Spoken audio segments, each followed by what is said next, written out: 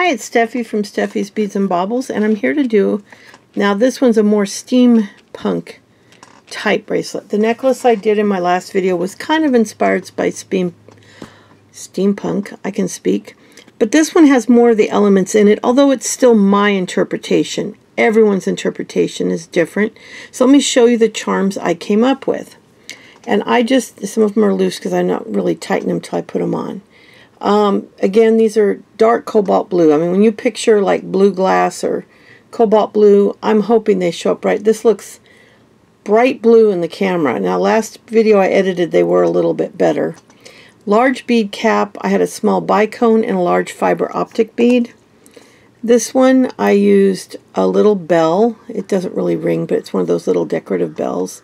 A couple bead caps, a couple of blue beads, again, dark cobalt blue.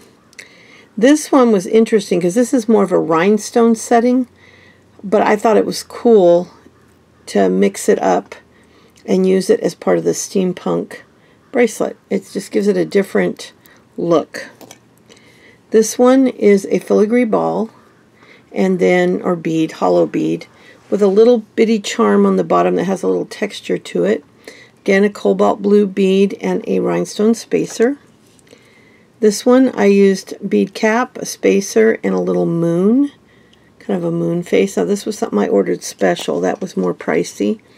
This is a combination of some things I ordered specially at one point in time.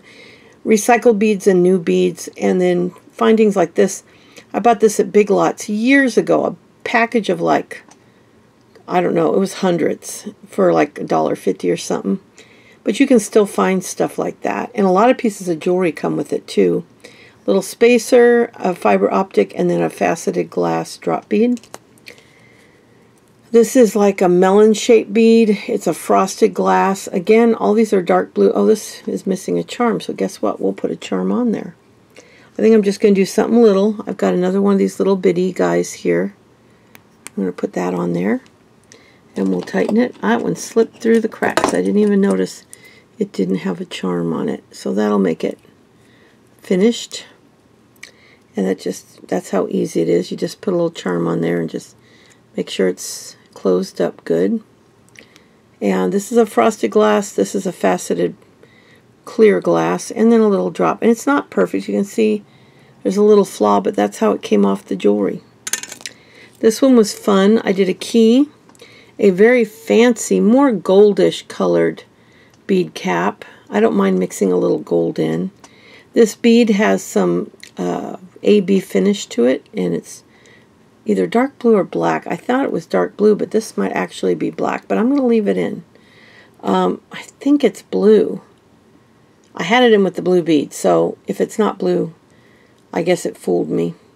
But that's a pretty one. And then here is just kind of a fun, different one. And this I put kind of a gear looking thing. It's out of one of those packages of fake steampunk stuff. And then I added a few little charms onto it. This one has two different little drops on it. One of those little propeller looking ones, and then one of those from the earring that I used in my necklace. Now a lot of these loops aren't perfect, but they'll be fixed up. This one has an actual piece of a watch. If you look at the back of a watch, you can see the little tiny gears in there. See how miniature they are? They're really tiny. And I was looking, and there's like one similar to what I used. I was able to find a bunch of nice taken apart watches. Now David could take this apart for me, and I might have him take a couple apart, but this had such a neat face, I didn't want to take that one apart. This is a piece that's missing its parts that I'm going to make a pendant out of later. And here's one with some of the parts, and I would like to do something with that, but I've got to figure out because I almost need to put a little piece of acrylic or something, because there's I don't think well, those are riveted on. If David can take those rivets off, see, then I could use this as a flat piece. But I have lots of these teeny tiny little parts, and you have to cut the sharp little you can see how they have little sharp sticks on them. So my computer is warning me that it's about to go off. So that's what this is. It's an actual gear, not one of the fake gears. Here's another piece of jewelry that I took apart. I thought that was a neat, and it's kind of beat up, but I don't mind. I think that makes it more charming. This is 2 buttons that I strung onto a head pin. Added a couple of those little bells, the decorative bells, and a bead. And that's all I did, is I put 2 shank buttons on, back to back. You can see the head pin there. And then add the bells on top to hide kind of where I'd hooked them together.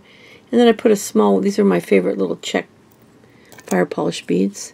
Very simple, basic bead. Round faceted, or rounded faceted, drop, spacer, and little tiny bead cap. And that's just taken off of a piece of jewelry. This may or may not have. Some of these beads are new, some of them were taken off of jewelry. Here's another one where I took a charm. I don't know if I bought that one or if it came off of something. Fiber optic bead, small faceted rondelle. Bead caps I bought new. Different. Here is a piece I did buy new and probably paid $1 something for it. And put a bicone bead attached to it. And it's a little keyhole. This was a ring.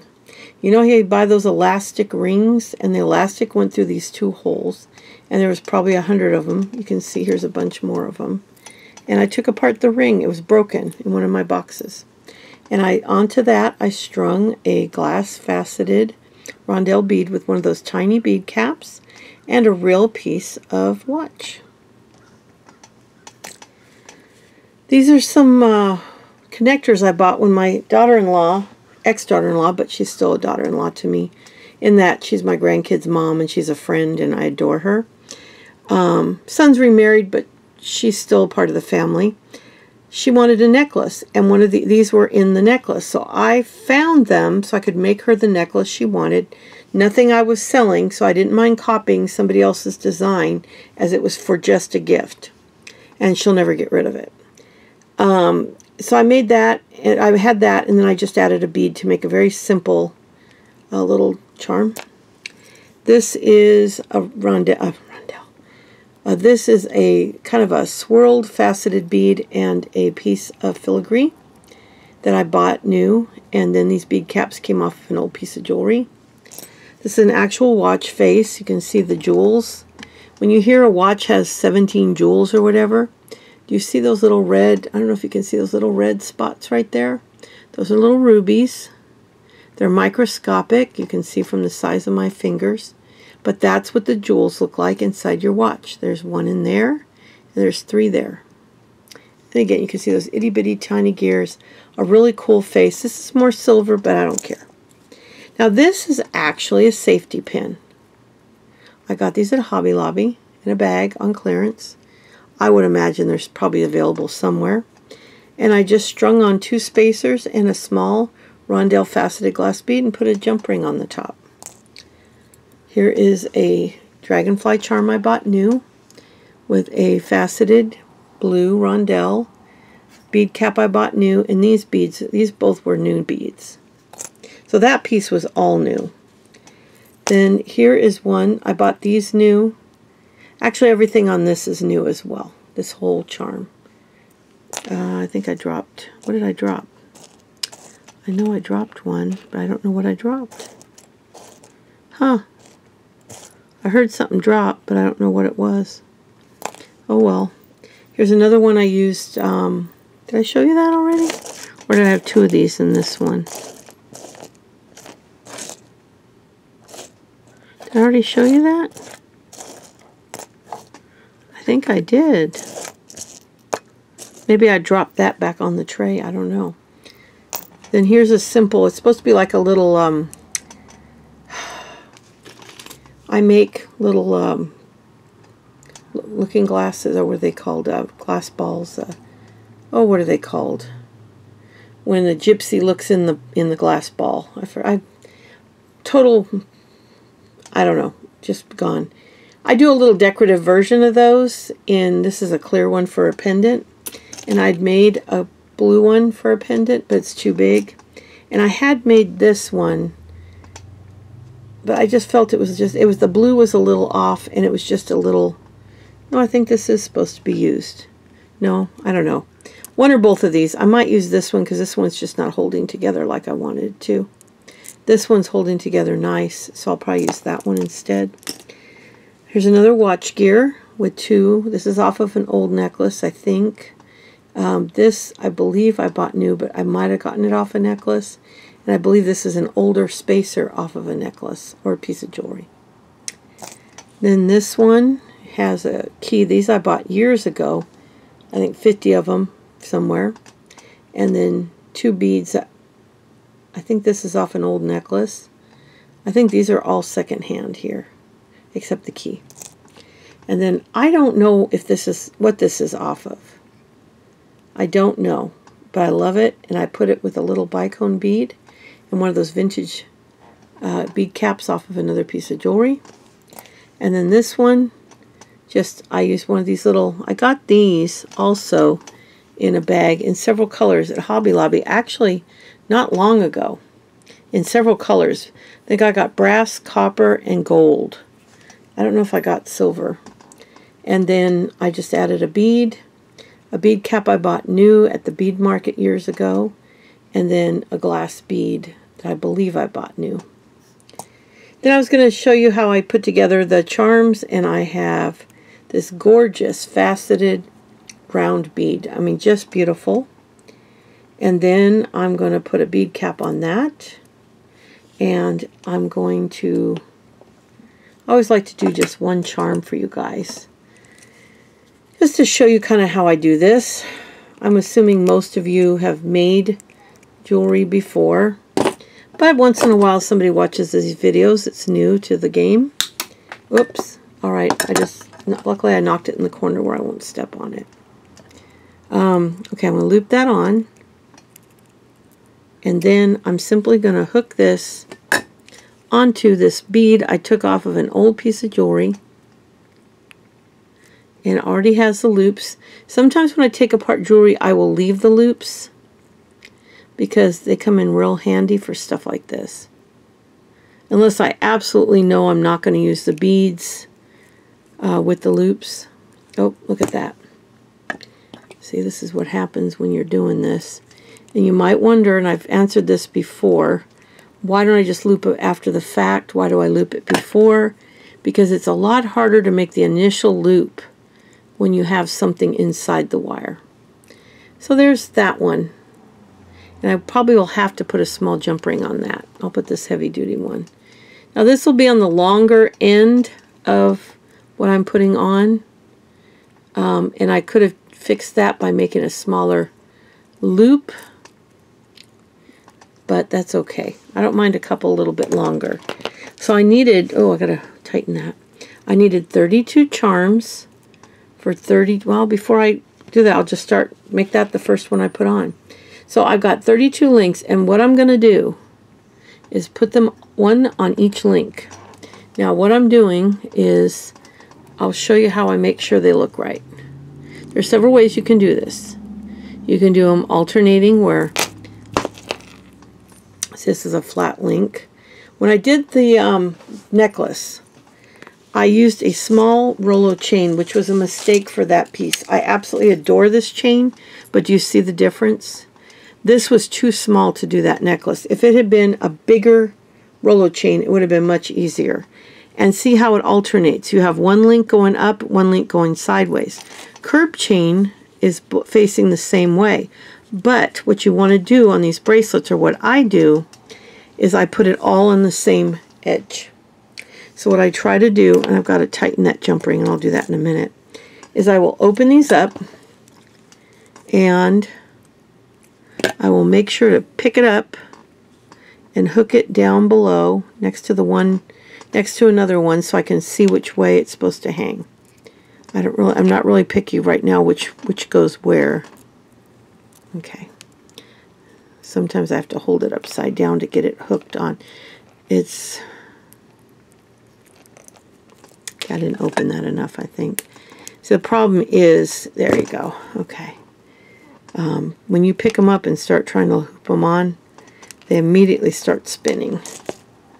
Okay. I'll put one more on, and then I'm going to come back with the finished bracelet and show you how I finish it off. Now see, that's a little longer than I wanted.